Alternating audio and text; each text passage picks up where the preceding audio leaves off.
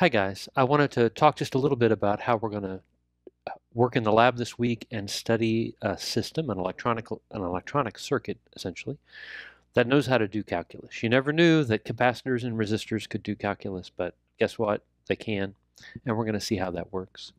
I want to show you right now, uh, before we get started with the details of the theory behind the circuit and how it works, what it looks like when it's working, so you'll have a sense of what we're looking at here. So let's see, let me go ahead and show you the output. So this is the input to the circuit. We're sending in a triangle wave. It's called a triangle wave. It looks like Charlie Brown's shirt or something. I don't know what you call it.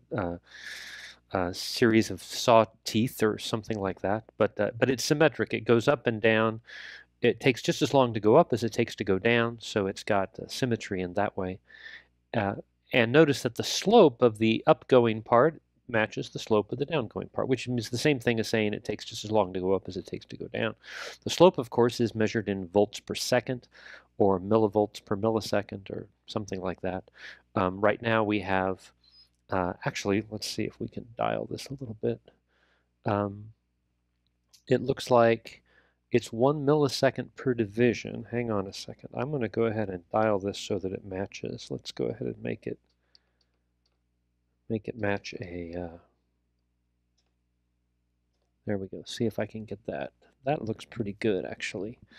And let me adjust the trigger so that we're sort of on a scope division. There you go. So now we're pretty much getting exactly, it takes a millisecond to go up and it takes a millisecond to go down. I'll let you guys figure out what frequency that means. That must be. And I've got a knob here on my function generator that I can use to adjust the amplitude of the triangle. So I can change the slope easily. One way to change the slope is just to change the amplitude of the signal. So the slope gets bigger as the amplitude gets bigger, the slope gets smaller as the amplitude gets smaller. The other way it would be to change the frequency of the signal. I could keep the amplitude the same, but change the time it takes to go up and down. Let's see, I could do that here just as an example. I'll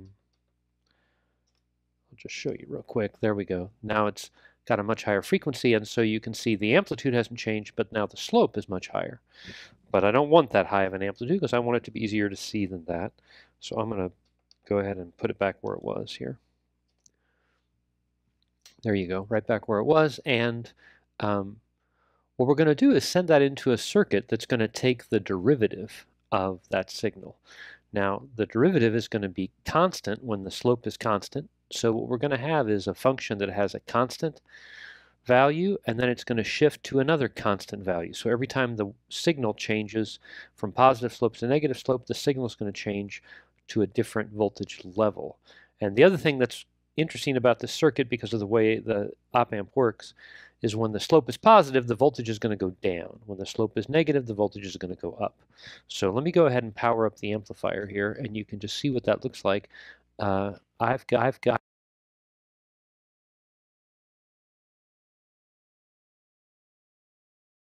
on my oscilloscope. This is a different oscilloscope than you guys have in the lab, but yours works pretty much exactly the same.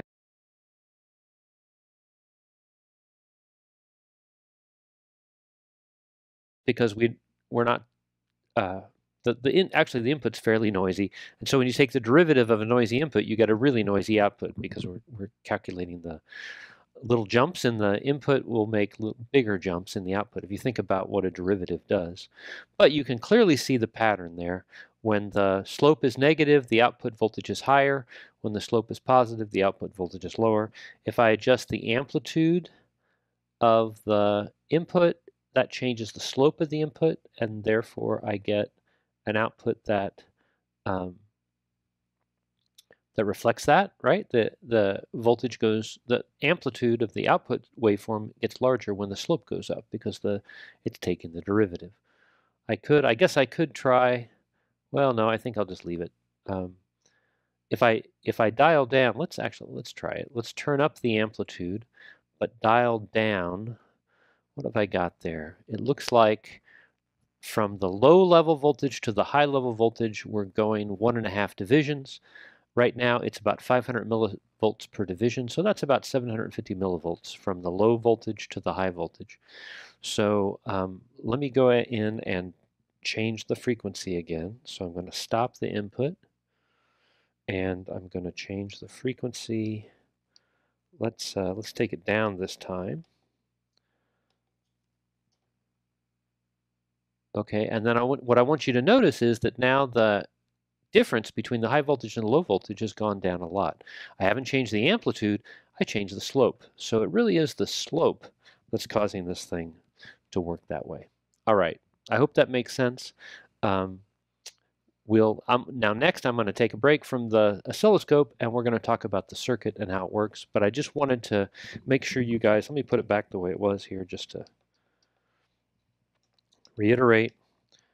When you guys get in the lab and you build this thing, I want you to adjust the amplitude of the sawtooth or the triangle wave and see that your differentiator, it's called a differentiator because it's taking a derivative, your differentiator does this. It changes its amplitude when the amplitude of the input waveform changes, and also that it's opposite the slope. So when the slope is positive, the voltage goes down. When the slope is negative, the voltage goes up. And okay, now let's talk about how this works in theory. Okay, let's talk about the theory behind these things. In class this week, I'm going to have you guys working on a problem in groups involving an op amp and doing math. Now, it's not the same circuit we're going to study in the lab. It's not the circuit I showed you just a few minutes ago. But it's related in the sense that we're using an operational amplifier to do what operational amplifiers do, but as a side effect of running the circuit, they're also going to be performing essentially a mathematical calculation. So let's look at this circuit. This is an operational amplifier. It's not the one we're using this year. We're using an LM358.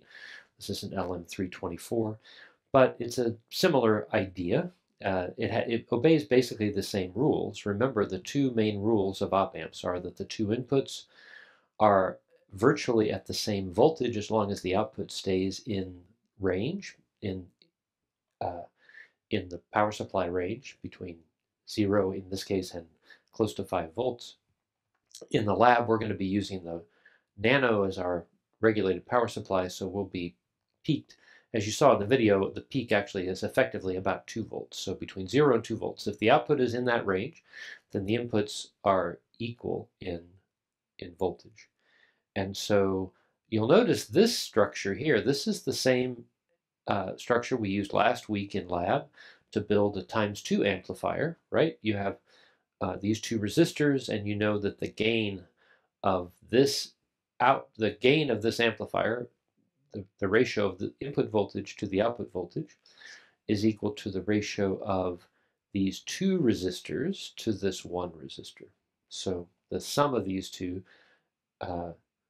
divided by this one. So, yep. And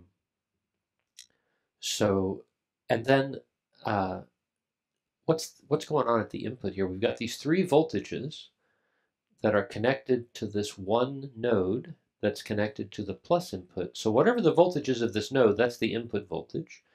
And the output voltage is R1 plus R2 divided by R2 times that, whatever this input voltage is. Now, what your guys are going to work on in class today is calculating this voltage, figuring out how this depends on these three voltages. And you should be able to persuade yourselves that this formula actually describes correctly the voltage at the V+. So I'll have you guys working on that today in class. And then the question is, if the voltage at the plus input is the average of these three, these three resistors are equal, so it turns out to be the average. What do the resistances R1 and R2 have to be in order for the output to be equal to the sum of these three voltages? What I'd love to do is to build a circuit where the output voltage is equal to the algebraic sum of the three voltages on the inputs. And so that's what you guys are going to be working on in class today in your groups. The lab we're going to do is about this circuit. This is a differentiator circuit. It actually calculates an output voltage that's related to the derivative of the input voltage. And so here's my triangle wave generator, like I showed you from the experiment that we looked at a few minutes ago. So the output, the voltage here is going to be up, going up and down. And the idea is the voltage here is supposed to be equal to the time derivative of that. The voltage at this point is just a constant. So it turns out because this is a capacitor, the average voltage of this point is just going to equal the average volt. Actually, the voltage at this point is going to be constant. It'll be equal to whatever voltage this is. And you'll notice that the output voltage is going to be this voltage plus or minus whatever the voltage drop across this resistor is. So this resistor is going to determine the voltage of the output relative to the input voltage, which we can set with this divider. So what I'm going to ask you guys to do in lab is to figure out what this divider has to be. What resistances do you need in this divider so that the output voltage can be around a volt on average. So we want this to be about a volt. We know this voltage is going to be about 3.3. So what do we have to make this guy in order to make this output voltage about a volt? I mean, it doesn't have to be exactly a volt. We're going to, it could be 1.5 or something like that. That'd be okay. So what resistances are you going to use here to make that happen? And then the other thing we have to figure out is what capacitance and what resistance here do you need. Those I need you to work out by thinking about the circuit, looking at the available components you have in your kit, and figuring out what makes sense for this circuit. Now, what I'm going to point out is that if you have a capacitor, let's just go ahead and pull up LaTeX here. You know that the voltage across a capacitor times the capacitance, I'll put it this way, the charge on a capacitor is equal to the capacitance times the voltage across the capacitor. So we've got this equation. And you learned this in physics, right? In physics, whatever, 163, or whatever physics course you took when you learned physics. The capacitance is simply the proportionality constant between the charge on a capacitor and the voltage drop across the capacitor. It's sort of like Ohm's law of capacitors, you might say. Now, if you allow the voltage to change, of course, you're going to get a change in the charge. So there's a relationship between the change in the voltage. The voltage changes a little bit, the charge changes in a proportional amount with the same proportionality constant. Now, if you let that voltage change over some period of time, then you're going to get a rate of change. We're going to do the same thing here.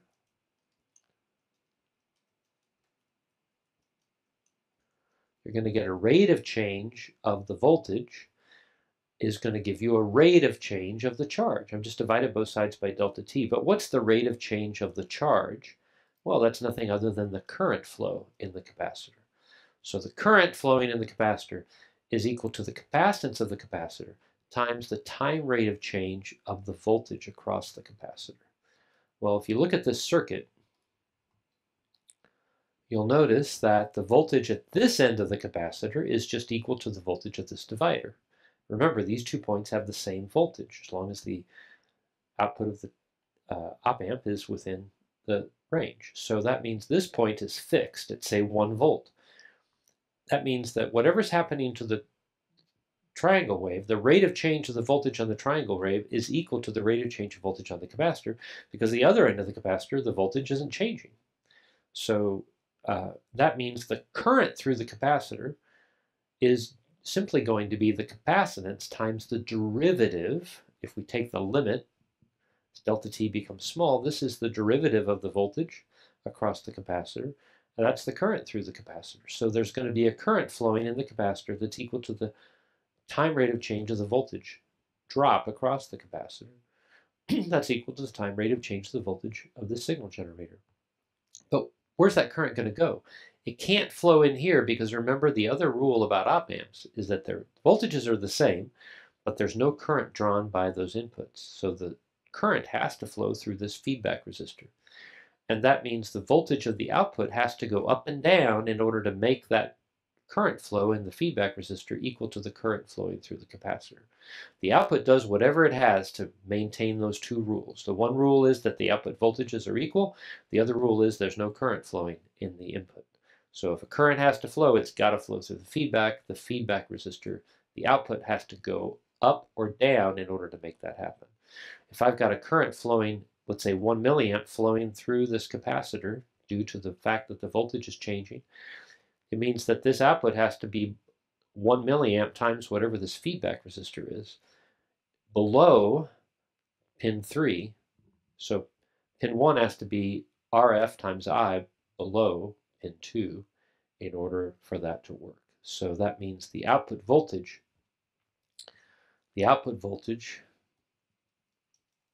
we'll do it this way, Rm out is equal to IRF. It's the current through the capacitor times the feedback resistance. So that's going to be RF here, and it's going to be RF here. So if you think about that, that means, this is the voltage drop across RF, V of, okay, let's do it this way.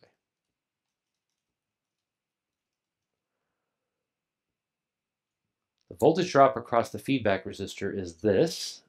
Of course, if the current is positive, that voltage drop is going to be, it's going to go plus to minus. So the output will be RF times I below pin 2. So to get V out, what I really want to do, let's do that, V, I really mean it this time, Rm out, that's going to be V plus, whatever's on the V plus input, and then it's going to be minus IRF, which is going to be V plus minus this stuff. And I'm going to move the RF here.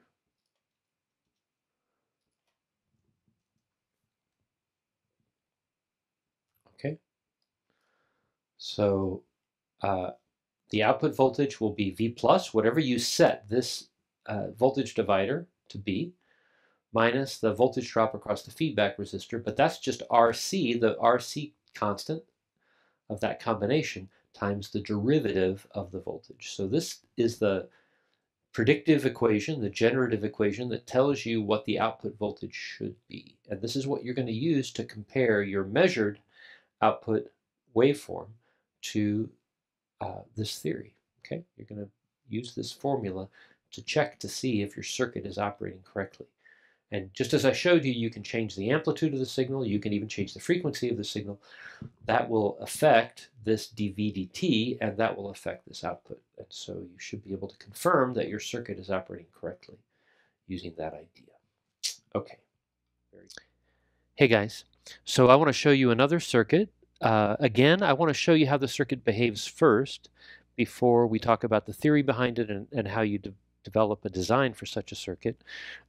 This circuit is useful in situations where you have a range of frequencies, for example, and you want to amplify signals in certain frequency ranges and not amplify other frequency ranges. So you want to reduce the influence of high frequency, for example, in this case, high frequency signals, and you want to amplify low frequency signals. You can do it the other way around. You can have a circuit that gets rid of low frequencies and amplifies high frequencies, or you can even have a band of frequencies that you want to amplify, and outside that band you want to dial it down. We're going to do this with capacitors and resistors and an op amp. You can also do this digitally by capturing the signal and then doing math. That's another approach, and if you're interested in that approach, we can talk about that for maybe your final project. All right, so let's take a look at this one. first of all, I have the input signal again on the oscilloscope. Let me arrange it here so it fits in the screen a little better. And you can see this time it's a sinusoidal signal. Again, I can adjust the amplitude and so on. But one thing I want to do is I'd like to keep the input always above ground. So I've got an offset here that I can dial up and down, and I can adjust the amplitude. What I want to do is make sure that even at its lowest point, the voltage is above ground, because the amplifier, we're powering the amplifier with a single power supply, which means the negative power supply connection of the amplifier is ground, and so it can't go any below ground. It can't see any voltages below ground. It can't drive any voltages below ground. So I want to keep my inputs above ground so the amplifier has full access to the input, okay, at all times. Now I'm going to power on the amplifier. I've got channel B there with nothing registering at the moment, but I'm going to go ahead and turn the power onto the amplifier, and you'll see that, boom, all of a sudden we've got the output is channel B, and you'll see it's about twice the input voltage. If I take the input amplitude up, oh, you can also see the effect I was talking about. Notice the output can't go above the power supply voltage, which is, let's see, we're at 0.5 volt per division. So actually we can't even get above, it looks like we're having trouble getting above 2 volts there. So there is definitely, the amplifier's output is limited below ground, and it can't even go that close to the power supply voltage, which I think is 3.3 volts. I'm using the nano to give me regulated power here. But you can see that it's about double as long as I stay in the range. Okay, if I get too high, I run into that cap at about 2 volts. If I get too low, I run into ground, and that's no good. So you want to keep the input between 0 and 1 volt, and then the output can go between 0 and 2 volts freely. Okay, now I want you to notice that right now we're at 10 milliseconds per division. So if you do the math, you'll see that this is about a 100 cycle per second sinusoid coming in. I'm going to bump the frequency up. So the way my signal generator works, I've got to turn it off when I change the frequency. I'm going to go ahead and take it to 400. Okay, and you'll notice that, well, that's pretty hard to read. So I've got to go to the oscilloscope and change the time base. Let's change it to 2 milliseconds per division. And you can see it's looking fairly similar, but I want you to notice a couple of things. One is the output is now shifted in phase relative to the input, and the output, its amplitude is diminished a little bit. Okay, so that's the filter kicking in. The filter is going to filter out frequencies above a certain level, and it's going to keep low frequencies in. Okay, so it's got a gain of 2 at low frequencies, but when I increase the frequency, let's bump it up again. So I'm going to go ahead and take it up to maybe 800 hertz.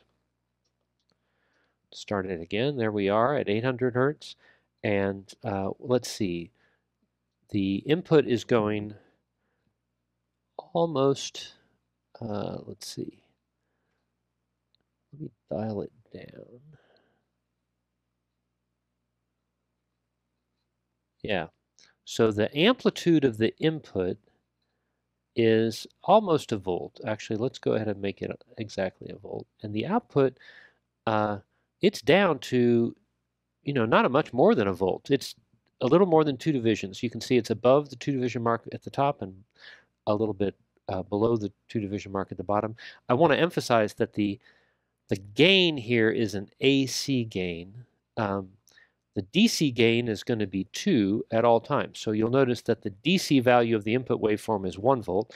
The DC value of the output is at 2 volts. So the average voltage is, that gain is going to stay there. But as you increase the frequency of that input signal, the deviation from average is going to go down.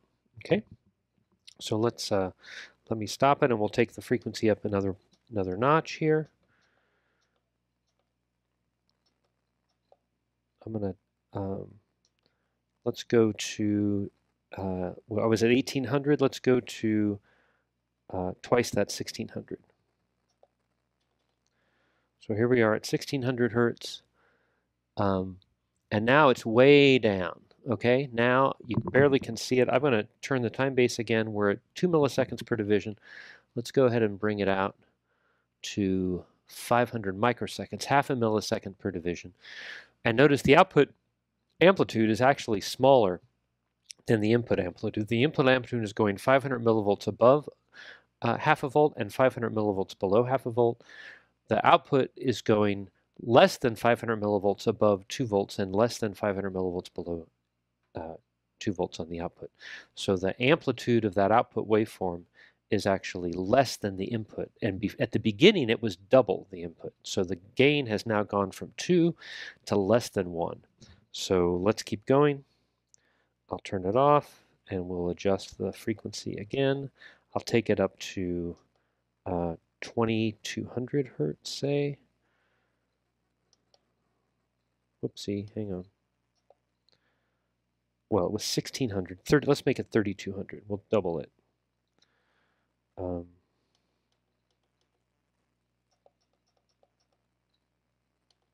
Okay, 3200 hertz. Boom. Okay, the input still has the same amplitude. It's still going from 0 to 1 volt. It's got a higher frequency because I cranked it up to 3200. Let's go ahead and change the time base again. And notice that that output now has an amplitude. Golly, it's not even 200 millivolts above and below that 2 volt DC output value. So we're really down quite a lot now. You get the idea. The point is, as the frequency of that input goes up, the amplitude of the output goes down. And it should be fairly predictable. And we're going to see why that happens and the possible uses of that as we delve into the theory a little bit. All right, very good. Okay, so now that you've seen what the experiment is supposed to look like when you're running the experiment, let's look at the actual circuit. This is the circuit you guys are going to build. You'll notice that again, we've got the same structure on the output side of the amplifier. I've got 2 resistors, and the only difference is now, instead of having a differentiator in front, I've got, it's called a low-pass filter. Basically, it's an RC circuit with an input resistance and input capacitance. And as you can read about, I'm gonna let you guys read the theory behind how that works. It's all up here in the notebook, and we'll talk about it in class to some degree as well. But basically, the idea is that at high frequencies, this capacitor behaves more and more like a short circuit, bringing the voltage of this point closer and closer to ground. At low frequencies, the capacitor behaves more and more like an open circuit, like there's no connection at all, which means the input at this point is just equal to the input to the circuit. So the voltage at this non-inverting input is going to, the DC part of the input signal is going to go straight through. It's not going to be affected by the capacitor at all, because at DC, at a frequency of 0, the capacitor is an open circuit, perfect open circuit. It doesn't draw any current at all at DC. But at higher frequencies, it draws more and more current, and it has to do with the fact that the current through a capacitor is proportional to the time rate of change of the voltage. So, and we'll talk about how that works in class some more. But the main idea is that as you dial up the frequency of the signal coming into this thing, the output, the voltage here goes down, which means the voltage at the output is going to go down. So it's not going to have as big an effect on the output. And so the goal of this experiment is to pick an R and a C here that give you a breakpoint so that the frequencies above about 1,000 cycles a second are smaller and smaller and smaller. The frequencies below 1,000 cycles a second are relatively unaffected, as I showed you in the preview of the lab. And that's basically the idea. So you're going to pick 1, 2, 3, 4 component values. You want to pick R3 and R2 to give this circuit a gain of about 2 at low frequencies. And you want to pick R1 and C1 so that the circuit starts cutting off at around 1,000 cycles a second. It won't be exact because you don't have that many. You've only got 2 capacitors in your kit, for example, and you've only got a handful of different resistor values, so you don't have that many options. But we'd like to get as close to about 1,000 cycles a second as we can get. All right, I hope that makes sense. Please don't hesitate to ask if you guys have questions.